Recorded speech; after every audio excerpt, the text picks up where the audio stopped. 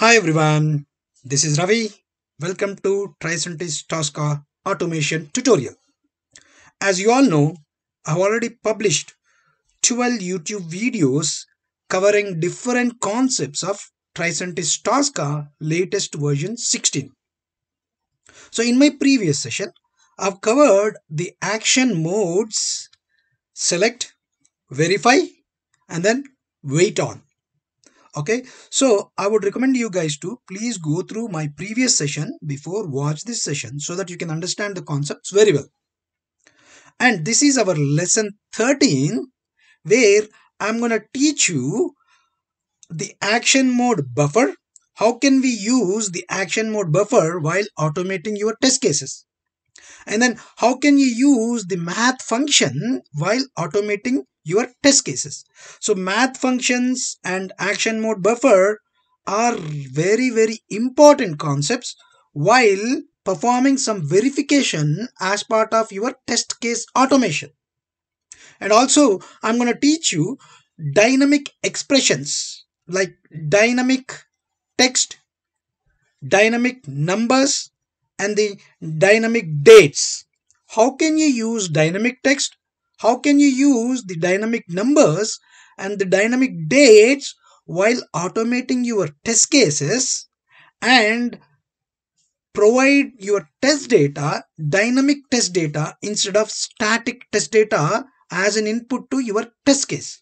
Okay, so these are all really very important concepts to automate your test cases and to make it very easy to automate your business cases. Okay, please do subscribe to the channel, click on bell icon. You'll receive notifications whenever I publish more videos. Stay tuned and let's jump on to the next slides. Okay, so what is our first agenda item? So our first agenda item is action mode buffer. So to use action mode buffer while automating the test. So I'm going to teach you how to use action mode buffer while automating your test cases. So any test case, when you automate any kind of test case, it is very important part of testing is to save and reuse the values that the SUT has provided you. So this makes verification flexible, right?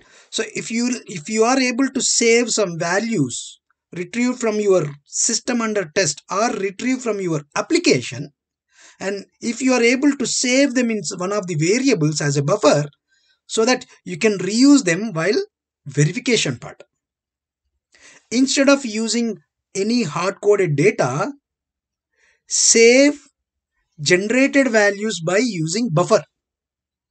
So this makes your verification very flexible. What is the syntax? You can see on screen the syntax of buffer is open curly braces, capital B, and your and then square braces open and your buffer name, correct? And then close your square braces and then close your curly braces. So this is the syntax to use buffer. Anyway, I'm going to show you practically by using Tosca in next slides. Okay, and then we should use this buffer only be created and used in the same test case. So when you are creating buffer, you should be able to create in one of the test case and you should be able to use in the same test case. You cannot use buffer in different test cases. So to use shared test data, you have a separate concept called test data. So you can visit my long back videos related to Tosca test design concepts. So you can visit those particular videos in the playlist. Okay, and you can find the links in my description. Okay, so now, and what is our next agenda item? Let's go to the next agenda item. Okay, so our next agenda item is dynamic expressions. How can you use dynamic expressions while automating your test cases by using latest version of Tosca 16? So I'm going to teach you how to use math functions, and then how can you use dynamic text, or how can you generate dynamic text and then use it as a test data while automating your test cases. And how can you generate random or dynamic random values while automating your test cases. And then how can you generate dynamic date while automating your test cases. So I'm going to teach you with examples while automating one of our test case. So now let's jump onto the system and see how can we use all these concepts practically by using Tosca 16. Okay, so this is my Tosca 16. If you remember, so in my previous session, we have covered action modes, right? For that, we have created this folder and the entire test case. And I explained you about the action modes: verify, select, and wait on. Okay, so I'm going to copy the same folder here, copy, and let's duplicate the folder in the parent folder. Okay, so I'm duplicating the work as of now, but going forward we are going to use the reusable functions. Okay, but yeah, for this session let me rename this folder as session 13.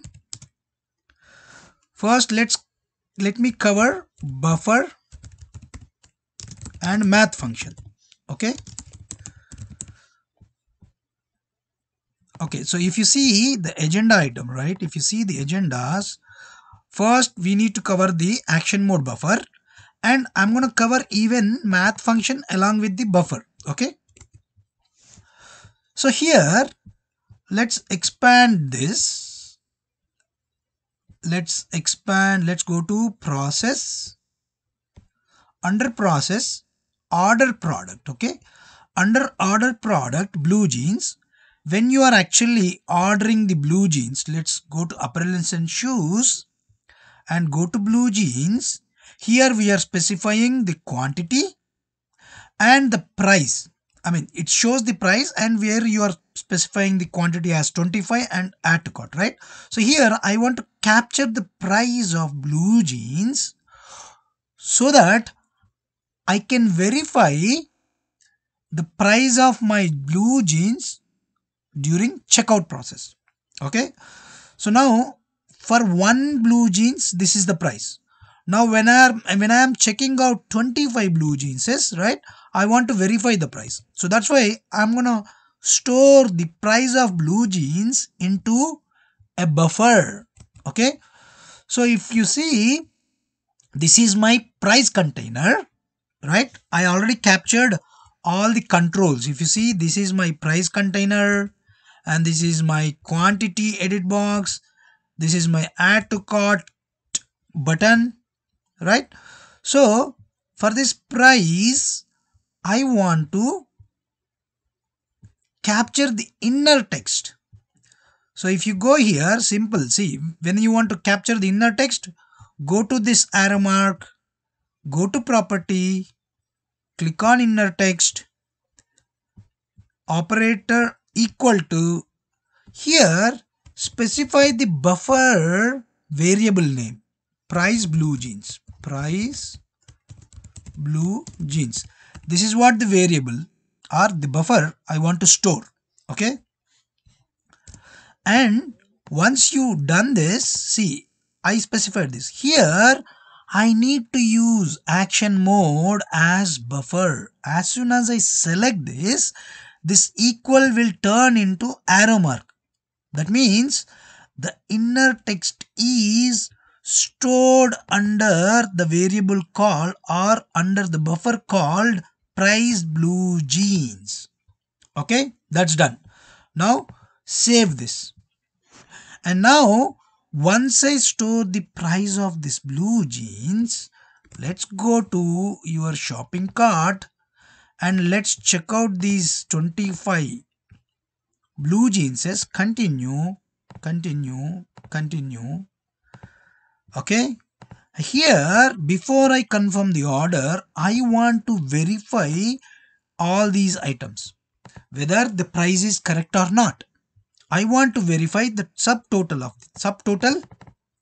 I want to verify if subtotal plus shipping ground, these two are, I want to verify subtotal and the total along with the shipping cost. Okay.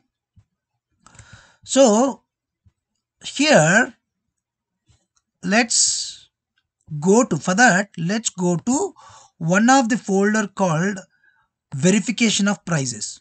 Here in my previous session I have already showed you verifying the shipping cost. Whatever the shipping cost is $10, right? So I would recommend you guys to visit my previous session to see the action modes: verify, select, and then wait on. Okay, so we already verified the shipping ground cost as $10. So now I want to verify the subtotal. Go to subtotal. What is my subtotal? My subtotal is, now here you need to use the math function. What is my subtotal? My subtotal is price of each one jeans multiplied by the quantity of the jeans. Correct? So that becomes my subtotal. Okay. So for that we need to use the math function. Okay. Math function, curly braces. It starts with curly braces. So as soon as I enter math, it is showing me the math function. Okay. And then open braces, square bracket, and again the buffer function you need to specify under B. I already explained you in my previous slides, right?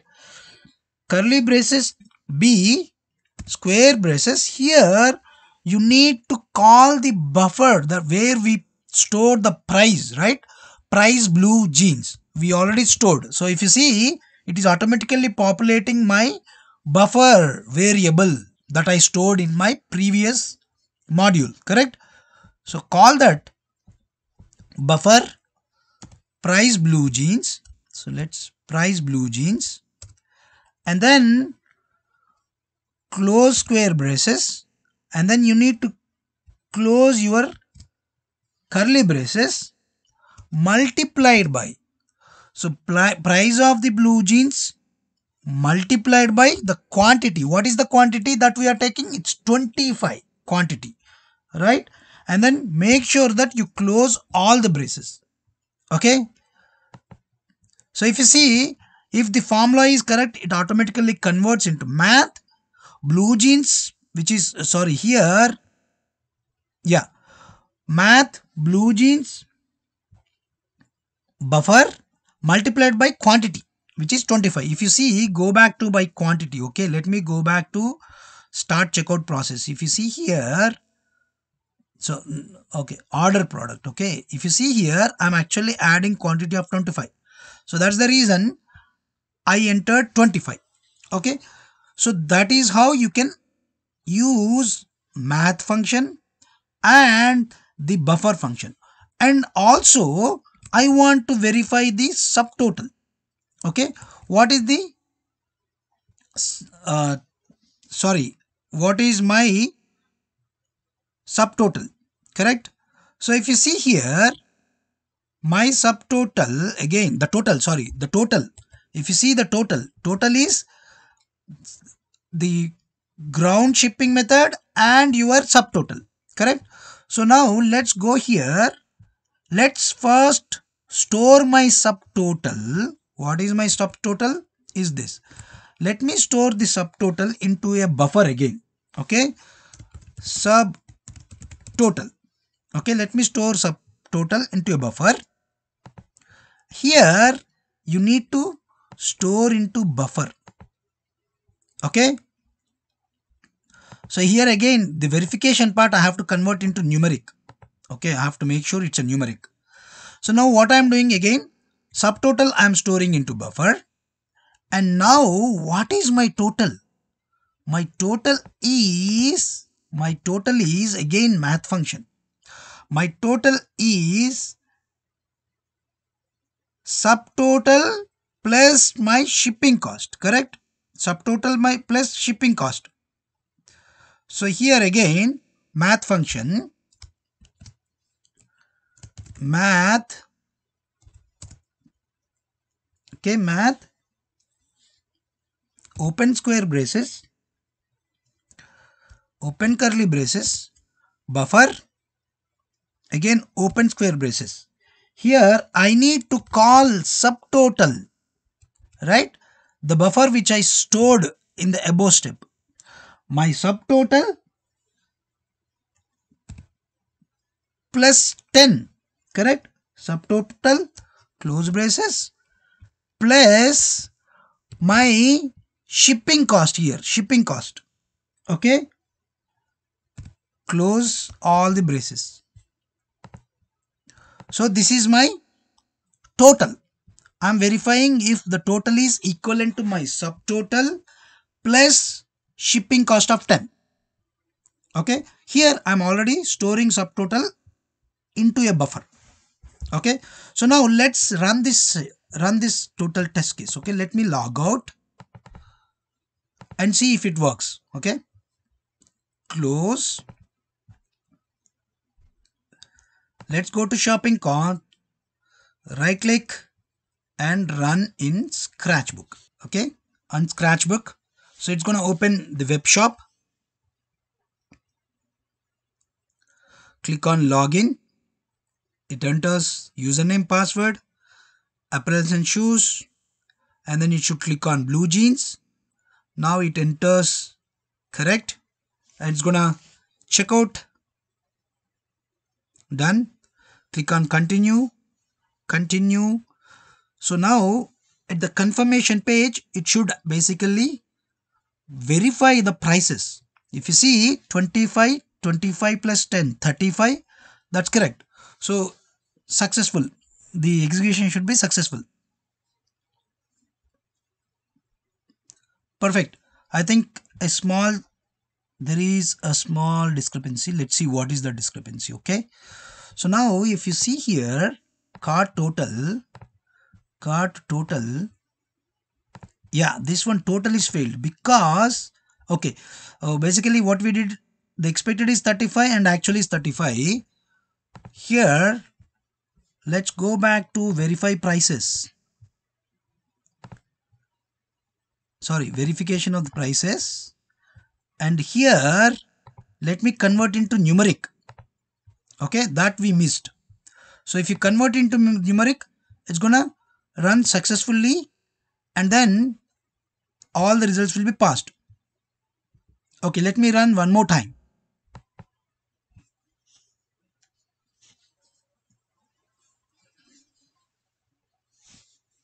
It opens web shop, login, email address, apparels and shoes, blue jeans, enters the quantity, done, I agree, checkout. So now the verification of two things. One is we are verifying shipping cost by using ground shipping cost, and then we are using math function to add ground versus subtotal, right? And then we are verifying total amount. So now the result should be successful. Perfect. If you see, everything is green at the bottom. So that means all the results are success. See here, let's go back to verify prices. Okay, verification of prices. Shipping method, confirm order, verify order successful. Let's see, confirm order. Okay, here. So here, verification of prices, if you see, first one is we verified just shipping cost is 10 by using verify function. And here we used buffer method. Okay, subtotal is the price of your blue jeans, where we added the price of blue jeans into a buffer called price blue jeans, and then that multiplied by the quantity. So now that is equal to your subtotal that is displaying on screen. And then we stored this subtotal into a buffer, and we are calculating total by using again math function subtotal plus your shipping cost. Right now, successfully expected is 35, actually is 35. Okay, hope you understand our first two concepts, buffer and math function. Now let's see dynamic text and random values. How can we use these dynamic text and random values? Okay, and dynamic date. Okay, now for that, let's copy this again. Let's copy this session 13, copy this entire folder and paste it into your parent folder and modify the name. Let's modify the name of this folder as session 13. Here dynamic values and dynamic text numbers dates. Okay, done. Once you modify the name, now let's go to your process and then checkout process. Under checkout process, I want to go for a payment information, credit card. Okay, here, so let's do one thing. This time I want to, instead of using the card holder name Constant Barbara Gordon, instead of the static value, I want to generate a random text. Okay, a random text. How can we generate random text? That's what I'm going to show here. Okay, here let's use the function called random text. Random text. If you see here, this is my random text. My random text. And what is, how much random text I want to use? I want to use the random text of 10. What it means? It actually generates a random text with the length of 10. Random text with the length of 10. Okay, to validate these formulas, right? Earlier also I thought of, let me explain that.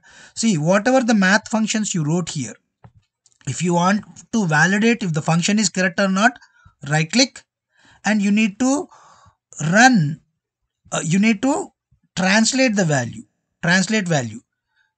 See, if you see, okay, the value is translated to 25. That means the formula is correct. Here again, translate value 35. That's correct. In the same way, here random text, you can basically translate the value. See, it generating the random text of 10, right? And then let's do random value. So if you see the credit card, whatever the credit card that we are providing here, you can basically provide a random value. Okay, how? Let's say here the card code, I want to generate a random value.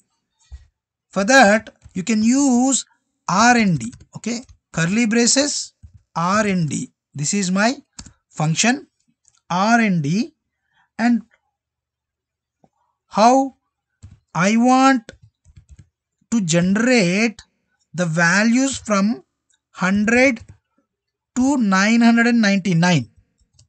So what it will do, it generates a random value between 100 and 999. Okay, this is how you can generate the random value. Let's validate this. Translate value. See, it is generating 652 random value. And then now, instead of, let's use random dates. Okay, here instead of providing month hard coded value of April, I want to generate the date. How? Let's create a date function.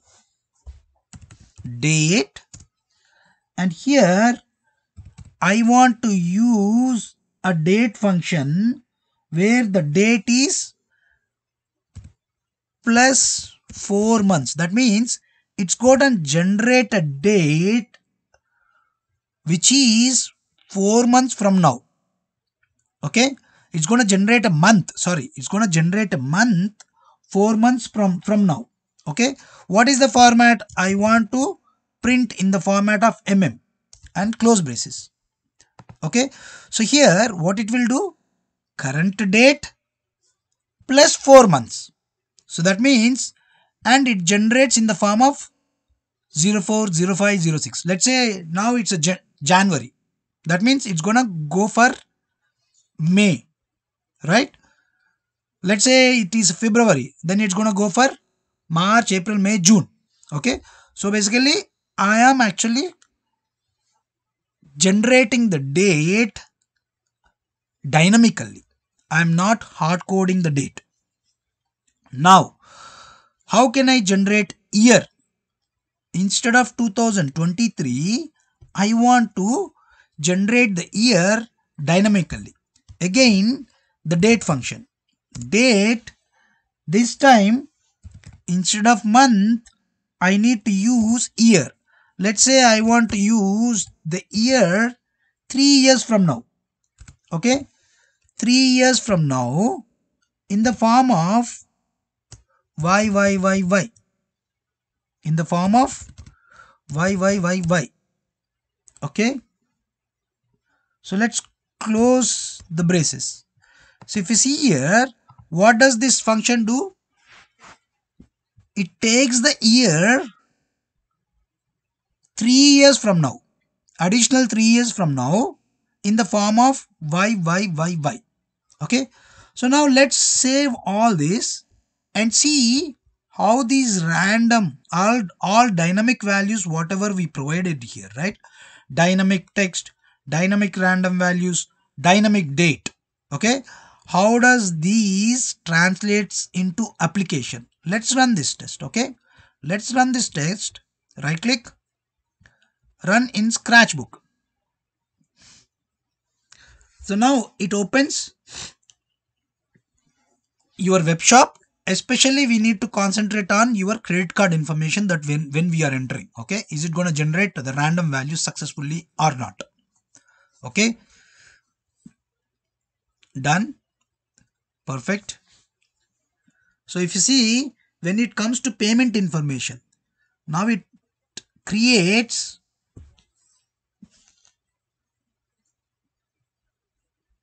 if you see here, now card holder name is different, right? You can see the card holder name is different and everything is different. Let's go and verify the results. Okay, so if you see the results here,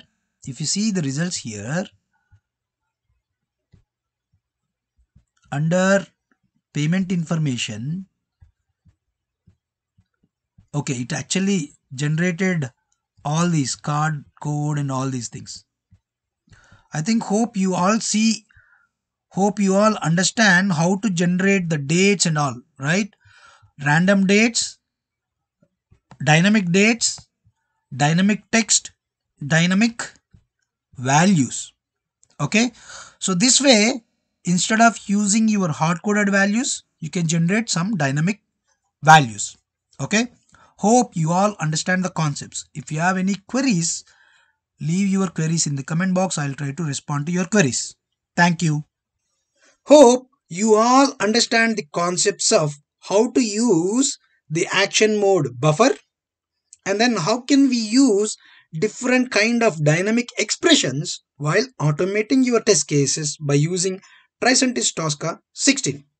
If you have any queries, you can leave your comments in the comment box. I'll try to respond to your queries. Please do subscribe to the channel, click on bell icon. You'll receive notifications whenever I publish more videos. Thank you.